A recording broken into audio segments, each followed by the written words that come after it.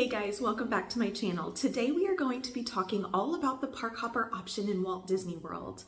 If you're new here, welcome. I hope that my channel will be a bright spot in your day as I share the magic of Disney, the joy of travel, a little bit about our life here and there, and helpful tips and tricks along the way. So don't forget to hit that subscribe button as well as that notification bell, and give this video a thumbs up while you're watching. It really does help support my channel. So without further ado, let's talk about the park hopper option in Walt Disney World. Okay, so one of the questions I get asked most often is the park hopper option worth it? So I thought it would be awesome to walk you through some things to consider in making that decision for your Walt Disney World trip. Now, full disclosure, I have tried to film this video so many times and I wanted it to be perfect. I wanted to say everything just the right way. I wanted to have all of my bullet points in order, and it just wasn't coming together. And so I shared this frustration with my husband, and he was like, why don't you just talk to your subscribers like you would a friend or a client who is planning a trip to Walt Disney World? And that really helped put things in perspective today. So we are just going to sit down. We're going to have a little one-on-one planning session for your Walt Disney World vacation, and I am going to help you decide whether or not the park hopper option is right for your trip. So the first thing that I think is important to walk through is, what is the park hopper option? In Walt Disney World, you're going to have your base ticket. This can be anywhere from 1 to 10 days, and that's going to give you admission into one of the 4 Walt Disney World theme parks per day. Those theme parks are Magic Kingdom, Epcot, Hollywood Studios, and Disney's Animal Kingdom. Now, with the park hopper option, if you choose to add that to your ticket, you're going to be able to visit more than one park per day. In fact, if you got a wild hair and your walking shoes, you could visit all 4 theme parks in a day with the park hopper option. Now, I think that there are some important things up front to know about the park hopper in deciding whether or not it's right for you. The first thing to know is that the park hopper option must be added to each day of your ticket.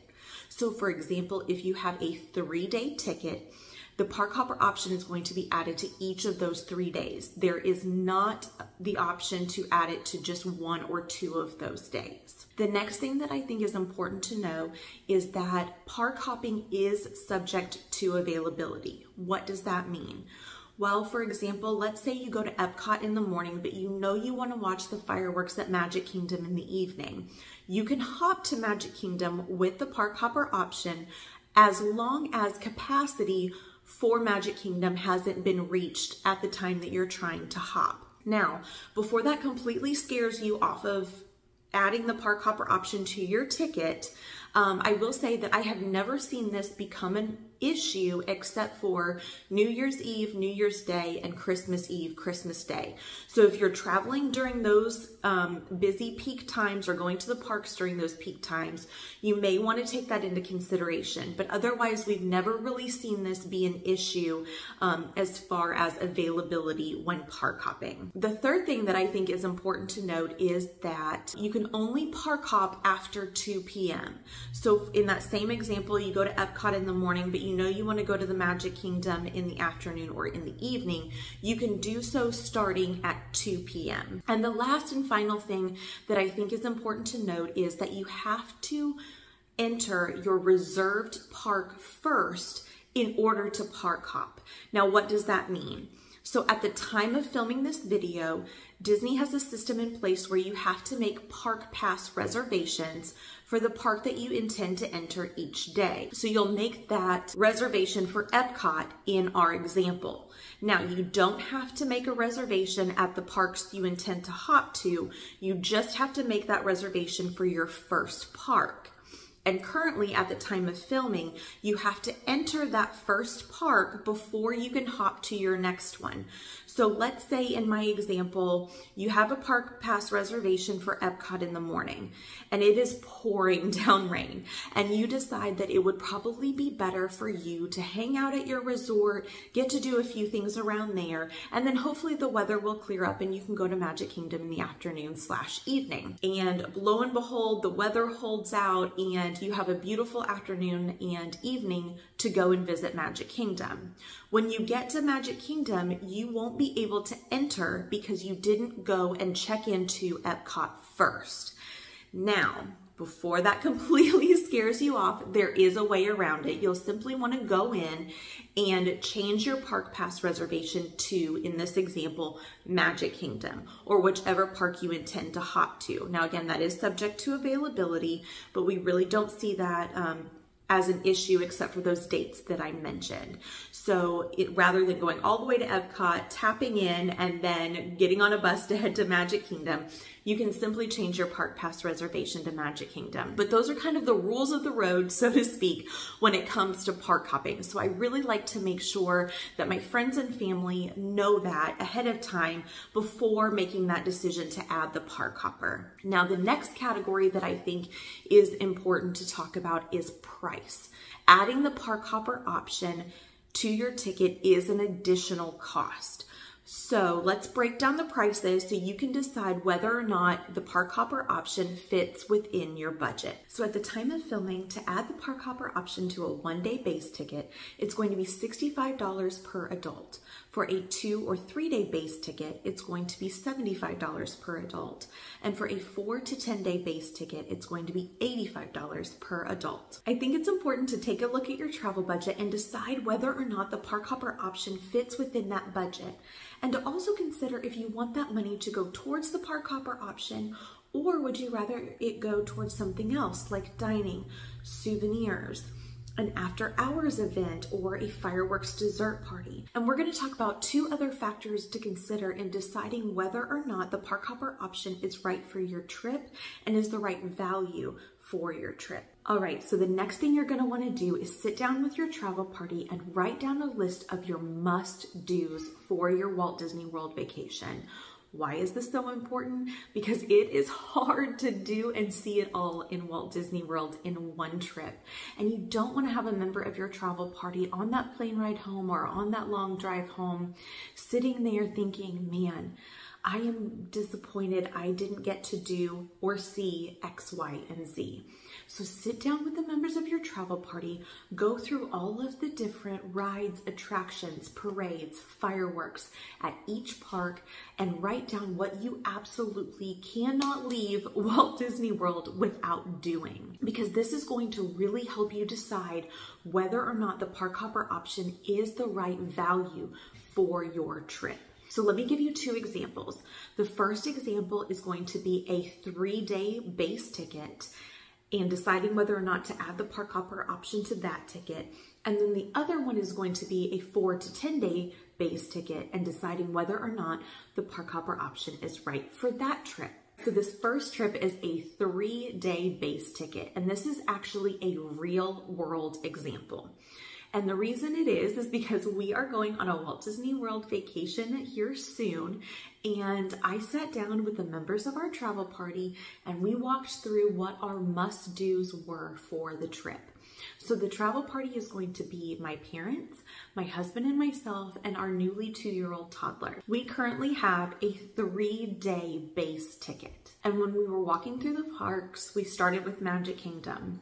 And there was so much that I wanted to do with our toddler in Magic Kingdom. And really, there's so much for toddlers to do in Magic Kingdom. There aren't a lot of height requirements for rides.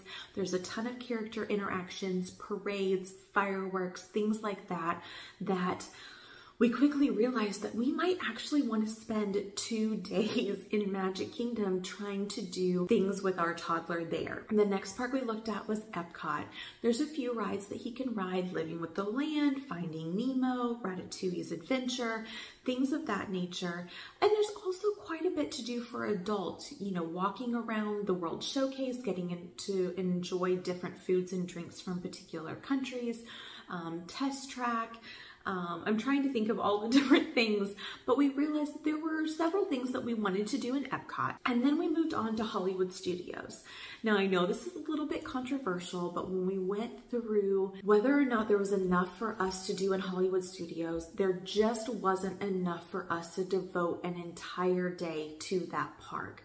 And the reason is that our son doesn't meet the height requirements for a lot of the rides, and I don't think he's old enough to sit through the shows just yet. So we really were considering completely eliminating that park. But the only problem with doing that is my dad is a huge Star Wars fan and really wanted to be able to experience Star Wars Galaxy's Edge.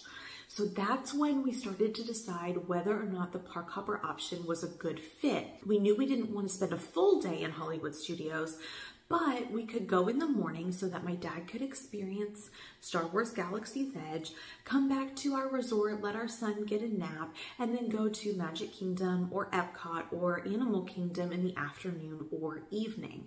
So that's when we started to kind of talk about maybe the park hopper option is a good value for this trip. And then we looked at Disney's Animal Kingdom. And I think that there's a few things that my son would enjoy. It's not my parents' favorite park, but again, there's where that park hopper option and having that flexibility comes into play, because we could go to Animal Kingdom in the morning, let my son ride Kilimanjaro Safari, maybe Navi River Journey, walk around and take a look at the animals, and then in the afternoon or evening, again, park hop back to Magic Kingdom, for example. So that's where we really kind of walked through trying to decide whether or not the park hopper option was a good fit and a good value for our trip. We ultimately decided that we were going to just stick with the base ticket for our trip. And this was because we made our son the focus of the trip and really doing and seeing the most that we could with him.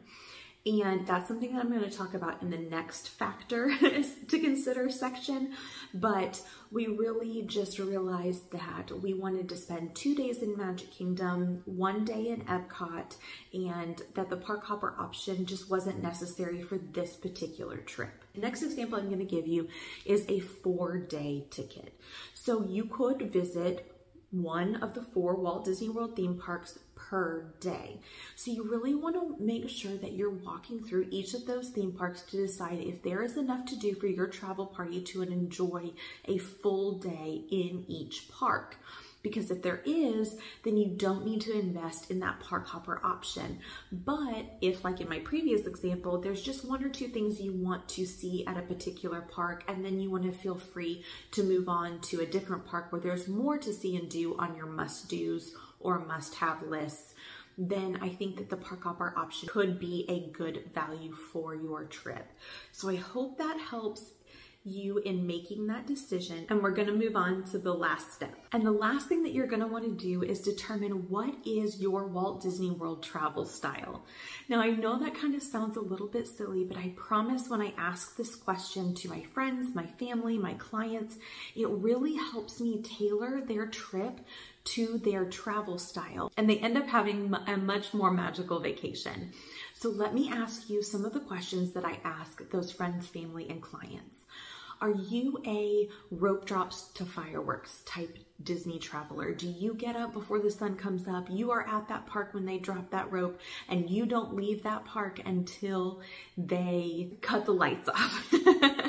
Or are you the type of traveler that really likes to take it easy? Like you like to have your slow mornings, maybe you do a character breakfast at one of the resorts, you head to the parks, you do a few things, you've got a toddler, so you need to come back to your resort to take a nap, and then you go back to the park in the evening, may or may not make it to fireworks, but you really just kind of are more go with the flow, we'll see and do what we can. Or are you somewhere in between where you've got those must-dos and you absolutely want to hit every single item on your must-do list, but you also really want that flexibility to be able to go from park to park? Or are you the type of person that really wants to devote an entire day to one park and really see and do everything that that park has to offer from open to close? Do you want and need that flexibility? Are you comfortable with eliminating a park if you only have a 1 to 3 day base ticket? Do you crave that structure that comes with going to one park per day and really structuring your day from open to close at one park? Those are the types of questions that I ask in determining what type of Walt Disney World travel style my friends, family, and clients have. And I think when you determine what your travel style is, it's going to help you determine whether or not the park hopper option is right for your trip. So for example, our personal travel style used to be rope drop to fireworks, do it all, see it all, make the most of every single minute we're in Walt Disney World. And then when we had a toddler, we learned that we can make the most of our Walt Disney World vacation in a different way. We knew we needed to go at his pace. We needed to slow down, sleep in, go and do a few things, come back to the resort for a nap, go and do a few more things. And it was really just going to be a more magical vacation if we did it that way versus trying to do rope drop to fireworks. There's no right or wrong way to do Disney World. It's just what is the right way for your family and for your trip. So I hope that those questions will really help you determine whether or not the park hopper option fits into your Walt Disney World travel style.